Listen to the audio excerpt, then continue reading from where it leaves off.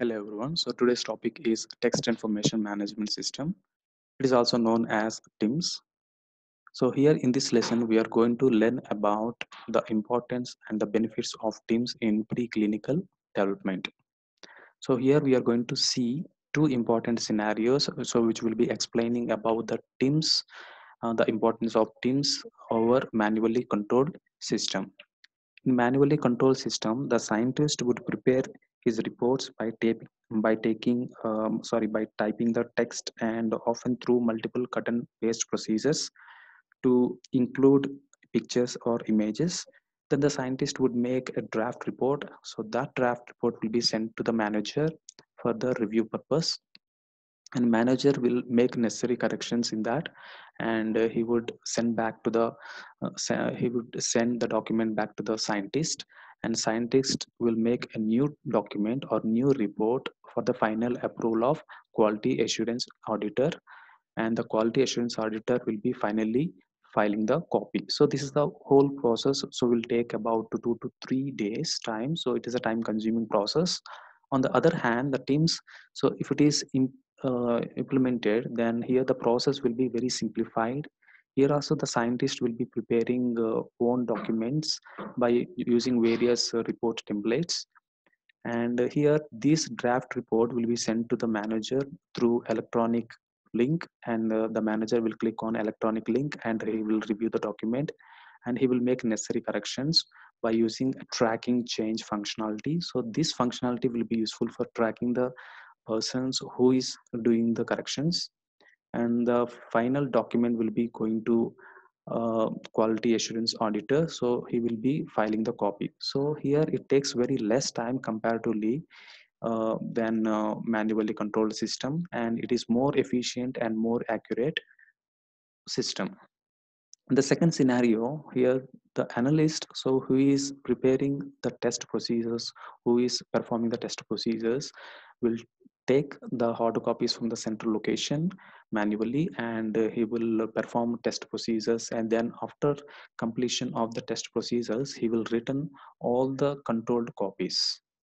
On the other hand, in TIMS, the analyst will download all the documents from the secure database, so which is available in TIMS, and he will perform necessary test procedures. After the tests are completed, those documents which are already downloaded must be destroyed or discarded for the protection of intellectual property rights. Here in this slide, so we are going to learn about the importance of TIM in controlling of various documents which are available during the time of preclinical studies. So this is the preclinical studies, which is one of the important segment in the drug development. So in drug development, so many stages are present. So first one is basic stage. Here the research will be started. After that, preclinical studies. Here the animal studies will be conducted here. Next one is clinical studies. It has phase 1, 2, 3, and 4 studies, and on in this clinical testings, so here humans are the main samples. Here these testings will be conducted on humans, and then after completion of clinical trials, then the drug will be marketed. And here in the preclinical development, here the laboratory and animal testing procedures will be conducted. So here it includes toxicological studies, pharmacokinetic studies, and it will be conducted around 1 to 3 years time, and more than 250 compounds will be tested here on various animals. So here, so huge number of text documents, images, and drawings and photographs will be generated in these preclinical studies. So the controlling of text document is very difficult. So here the team is playing a crucial role for controlling all the documents and for protecting all the documents which are generated from the preclinical studies. And here, after completion of preclinical studies, then clinical studies will be started, so which we will be conducting on humans. And here we have two important applications, IND. So this IND is in investigation of new drug application, which will be which will be having the information about the preclinical studies. And FDA will review these two documents, and finally the FDA will be giving the approval for the manufacturer to release the drug into the market. And here in preclinical studies, we need to maintain two important documents: product specific documents, and the second one is analytical test methods. So these two documents are very much important. Based on these documents, here drug substances and products must be tested for the clinical trials. And the next one is a standard operating procedure. Here, the controlling of standard operating procedure is also an important function for the TIMS. Here, a standard operating procedure templates are available, and so these standard operating procedures, which are which are set by organization to carry out the complex protein operations. So this is the sample SOP of a pH meter. And in the TIMS, so there are 6 functionalities. The first one is free templates. Here free templates are available to prepare sample to prepare SOPs. And the second one is sharing permissions. Here after preparing the SOPs, then we can share it to the consent department by using this functionality. And third functionality here is document control and workflow process. So here, this is the main functionality. Here it is used to produce, track, edit, store, and manage the SOP documents. So here the edit procedure of SOP will be carried out here at this functionality. And the fourth functionality here is centralized processes and procedures.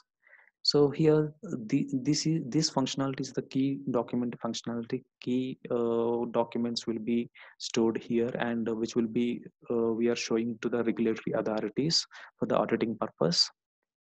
So key important SOPs will be storing here at this functionality. And the fifth one is SOP writing and manuals.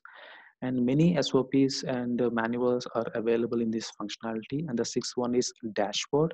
And this dashboard functionality is accessible for only authorized persons.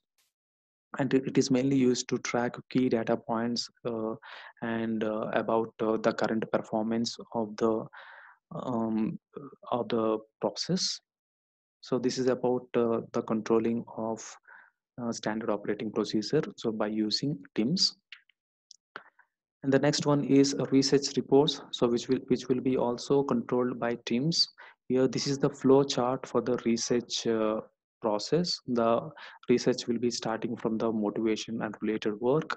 Then, based on this related work, here literature will be surveyed, literature will be analyzed by the research scientist, and they're formulating a research question. So, based on that question, so research scientists will be conducting surveys, and so here after completion of this survey, the results will be presented, and these results will be analyzed qualitatively as well as quantitatively. And finally, so these results will be interpreted by using graphs and data charts, etc. And finally, research scientists will be drawing the conclusions, and they're making some important recommendations.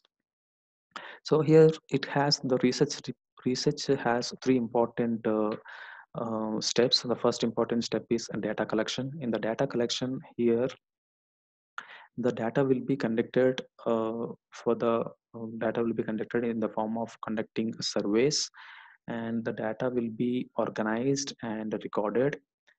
And the next step is data analysis. Here the data will be analyzed based on the variables. So based on the variables here, quantitatively and qualitatively, the data will be analyzed. The third one is results and interpretations. Here the interpretations will be useful for interpreting the variables, and by using graphs and data charts. So finally, it will be concluded. The process will be concluded, and the research will be completed at this point. So here, so we need to maintain few important documents in this TIMS. The TIMS is controlling the documents of stability reports and method validation reports. And these reports are very much important for some important regulatory filings like NDA filings, MAA filings. So these reports are very much important in preclinical developments.